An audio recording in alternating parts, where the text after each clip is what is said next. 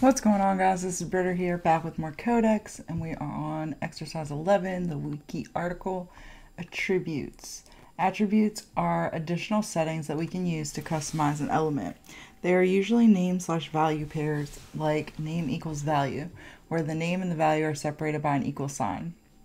The name indicates the attribute we are setting for our element. The value for our attribute is surrounded by double quotes. For example, by default, the ordered list element uses numbers to label its list item elements. If we want to use lowercase letters instead, we do OL type equals A. Or if we want to use Roman numerals, I. Guess what? We've already been using a few different attributes in the course. Remember when we learned about images? The image element uses source attribute to specify the file path of an image. And remember that width equals 250 attribute from the previous exercise? Yep, that was an attribute that sets the width of the image. In addition to source, we can also use the alt attribute to make our images more accessible. If our images can't appear for some reason, the alt text is displayed instead. This allows assistive devices to read our text and describe the image. Attribute and anchor tag. We also came across attributes when learning about using links with anchor tags. The href attribute is where we add a URL that can be visited when the hyperlink text is clicked. We can also use the target attribute and set it to blank to make the link open in a new browser tab.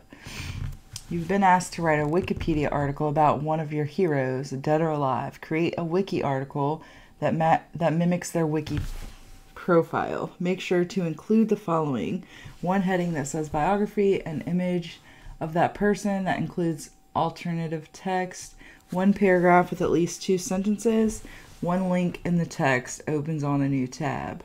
Bonus, how can we adjust the size of the image using attributes? How can we make the image a hyperlink? So, that being said, alright,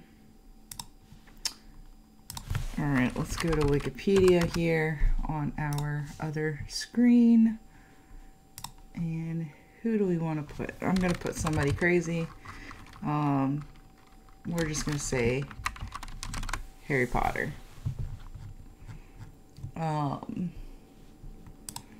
So we're going to do our doc type HTML.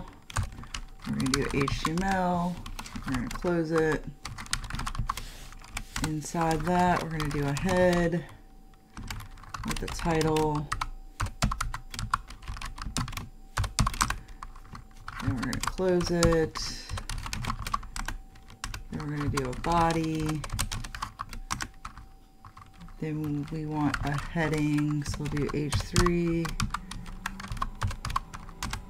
An image, a paragraph, and a link.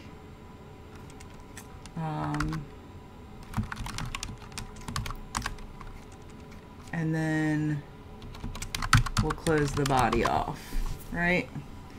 So title, Harry Potter biography.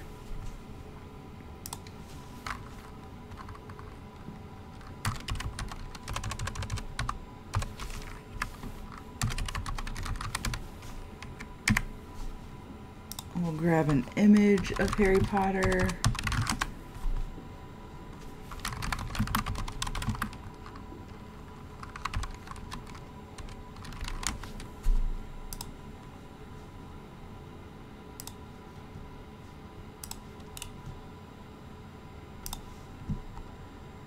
Image source equals dupe.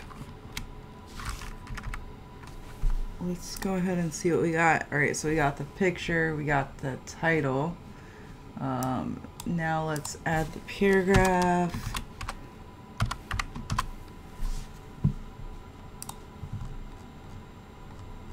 And I'm just gonna copy this for quickness sake. And we got our paragraph there. And then I'm going to link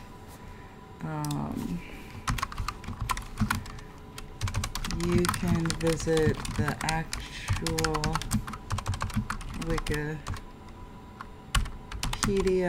on Harry Potter here.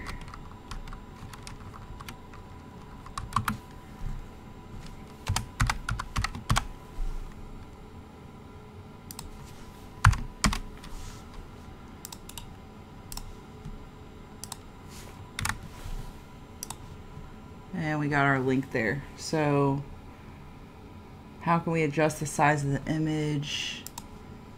I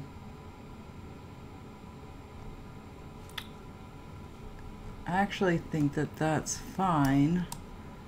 The size, I'm going to change this to H1 to be a little bit bigger. Okay. Get a hint.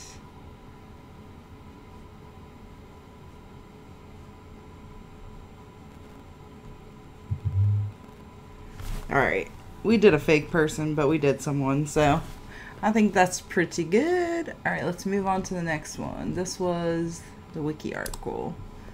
Okay. Lorem ipsum, classes and IDs.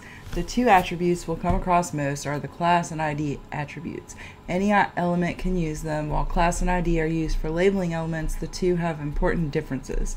An element can be assigned multiple class values in the form of a space-separated list.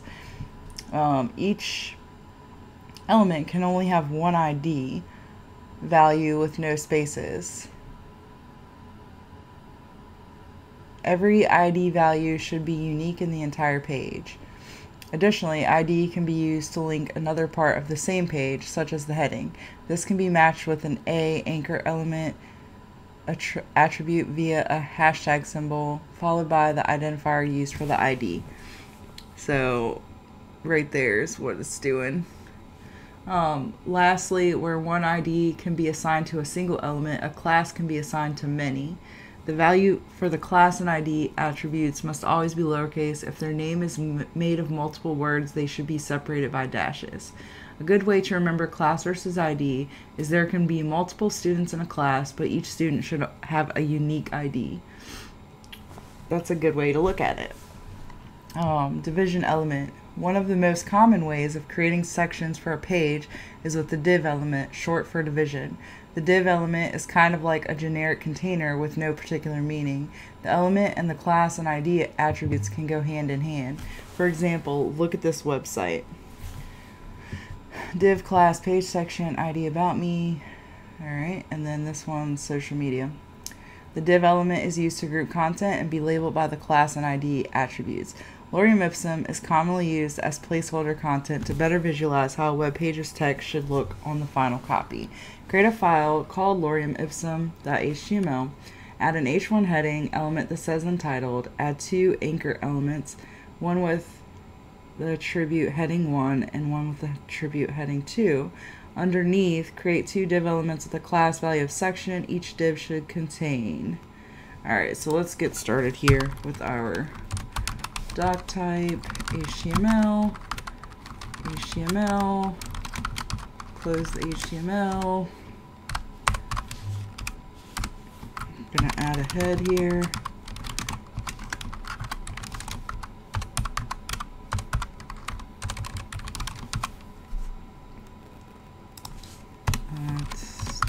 Title. Right. H1 heading.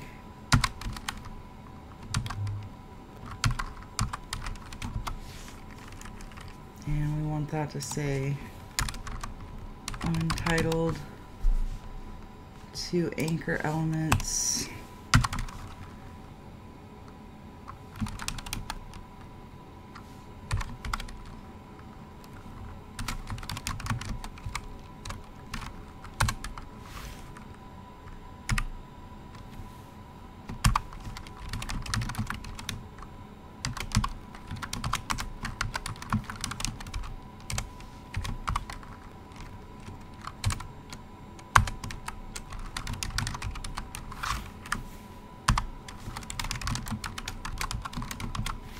Alright, right now, that's what that shows. Okay? Underneath, create 2 div elements. So div, the class of section.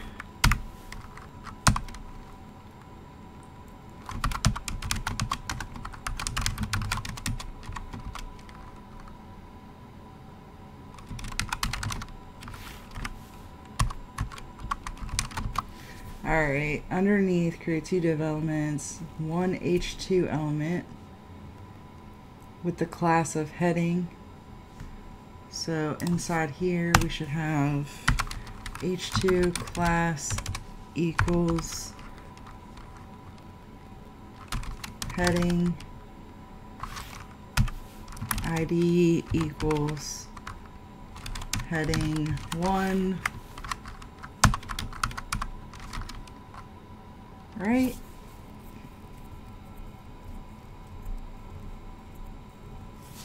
And then P element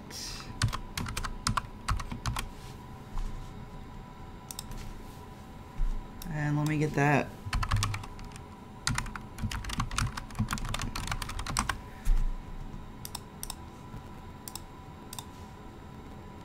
And post this here in the run. Okay.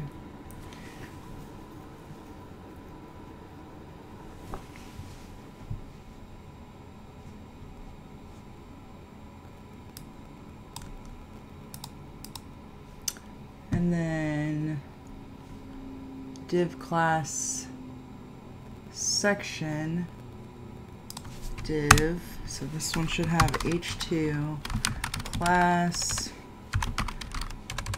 equals heading id equals heading dash 2 .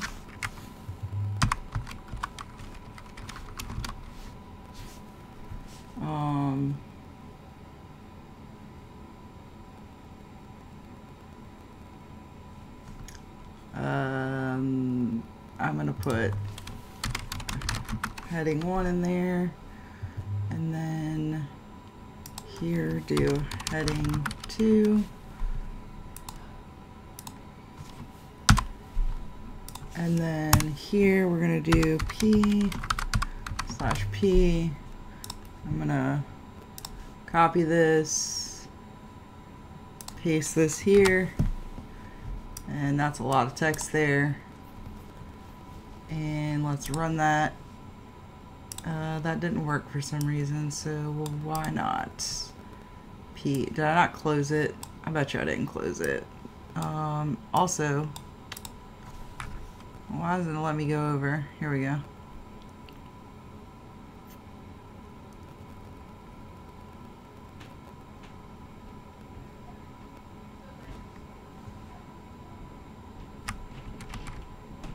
Alright, let's keep going. Okay, I did close it, so what is happening here? Let's see if we can undo here. I don't think I can. Let me just delete this stuff.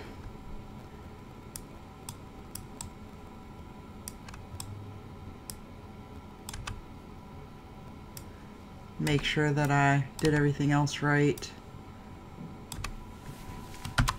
/p test.